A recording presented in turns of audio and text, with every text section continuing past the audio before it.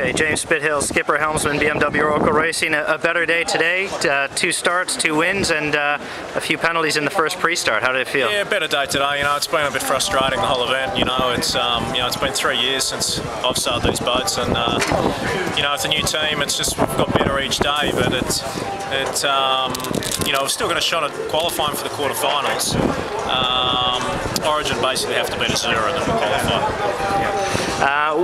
What's been the key? Has it felt better as the regatta's progressed? I mean, do you feel like you're getting closer to being able to match the better teams? Oh yeah, I mean, it's just little detail stuff, you know, and it's just that the level is a lot higher, you know, throughout the fleet, and one little mistake and it costs you.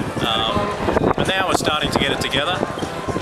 But you know, it's just we can't expect to really come in here and dominate without doing the right preparation. You know, it's just it wouldn't be right if we did that.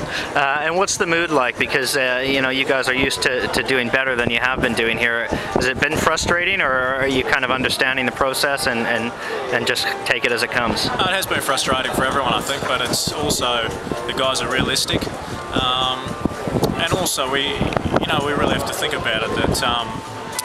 You know, we spent a lot of energy on the America's Cup, and I really think that the group that I've assembled here will definitely bounce back at this next event. You know, we've learned a lot, but we understand we've got to do the right preparation, and no, I'm looking forward to the events coming up.